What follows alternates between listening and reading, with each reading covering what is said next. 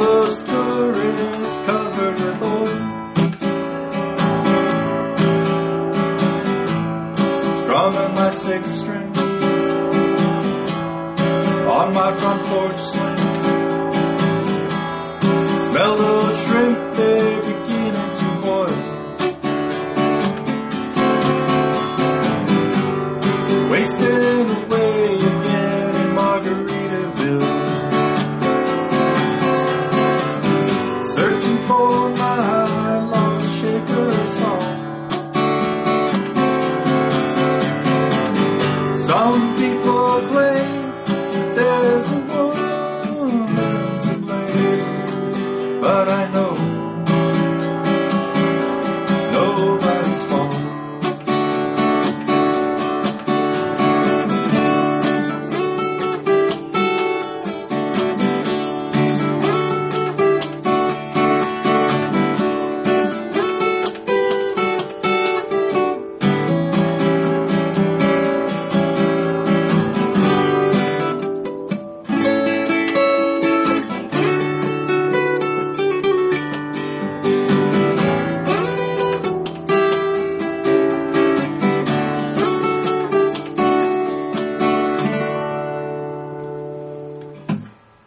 The perfect campfire song, Margaritaville. A really, really, of course, very fun song to play, fun to sing, fun to just get in the spirit of the whole thing. But also, we can take this song, this really simple campfire song that you can, of course, play with 3 chords, okay, 4, if we throw in a D7, and even 5 if we want to alternate A's and A7s. But what we're going to do in this lesson to kind of dress this up a little bit is that, what I just played there, which was incorporating the lead. Now we're going to look at the lead in a couple of different ways. One is just playing it as if somebody else is playing the chords. I have tablature to that, and it's very simple. It's played in 2-part harmony, mostly.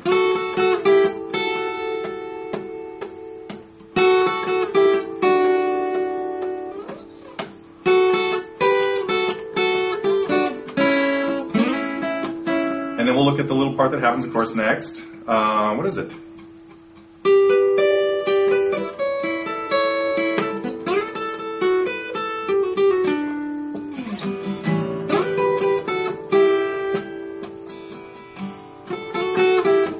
Anyway, so we're going to take a look at that as if you're playing it with somebody else playing the rhythm, but we're also going to expand that into combining it with the rhythm and making it a solo thing like you heard me just play there. Better than that, I think. Well, maybe.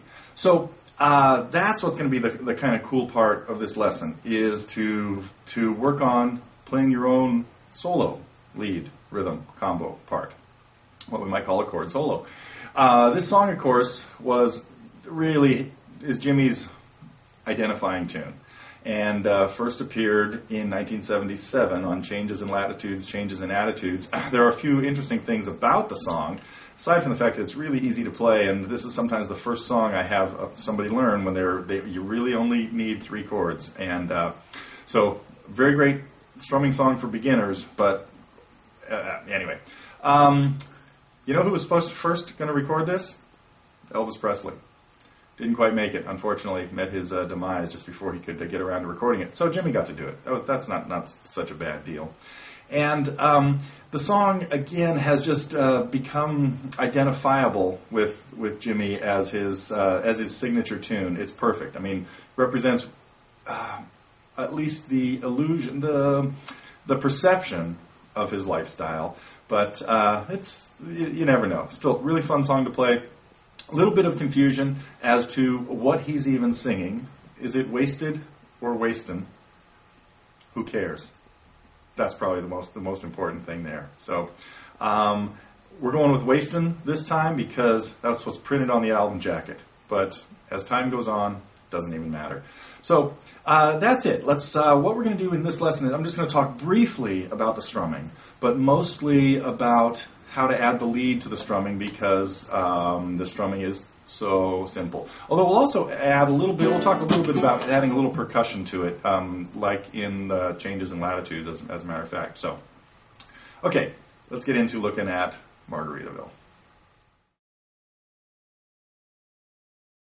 Let's start with the campfire version of the song, the perfect campfire song. You can play the song with 3 chords. Take a look at my chart. I've got Ds, Gs, A7s. Later on there's D7s. We can leave out the D7. And so with those 3 chords, D, G, and A7, and the A7 could be an A too, but I have A7 because it's even easier to play than A. So hopefully you know the fingerings for those chords. But folk strum pattern, the folk strumming pattern that I like to teach people, I sometimes call it the folk pattern, but I sometimes forget what I'm trying to call it and stumble over the words. But is the first strumming pattern I really try to teach people.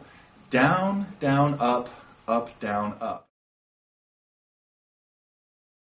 We take Margaritaville to the next level by making the strum a little bit more percussive. 2 things we're going to add in this. And the percussive strum is one of them. Now we're going to play the same chords, and again, at this point you can play D or D. You know where you can. I'm sure you can play all 4 chords, and you can make the changes pretty smoothly. So what we're going to try to do here is work on muting the strings so that our second down is more of a snare drum sound.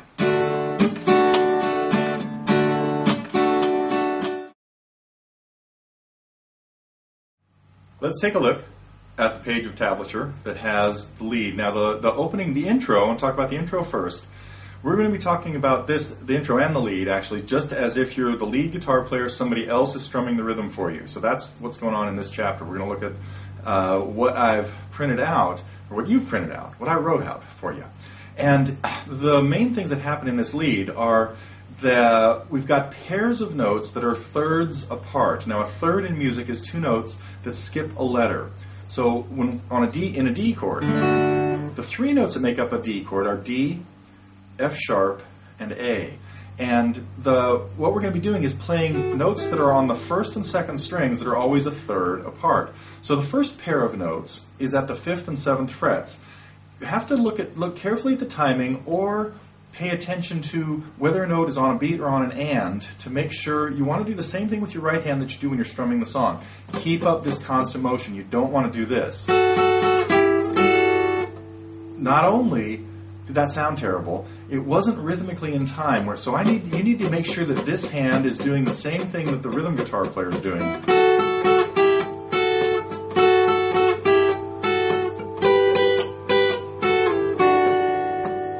And that's the sound, that's our intro. Let's try creating a chord solo out of this. An arrangement where we're playing the chords and the lead. These types of things are done finger picking sometimes, done with a pick sometimes. In the case of Margaritaville, we're shooting for this sound. What we have to do is combine our lead with our strumming. So on the very first beat of the intro, do the intro first. Instead of just having the 2 notes at the 5th and 7th frets of the 1st and 2nd strings, we need to add the 3rd string in there as well, so that we can strum all 4 notes of a D chord here.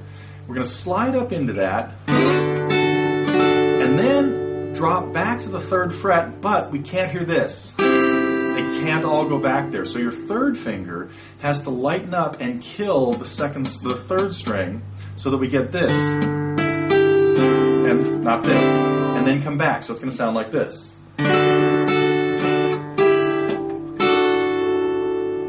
Then we're going to do the same thing, but we need to hear a G chord, and so what we're going to do is open up. Now we're going to take your 3rd finger off and really cleanly hit the top 3 strings. So we do want to hear that G in here, giving us the sound of a G chord, because that would be the chord in the 2nd measure of the intro.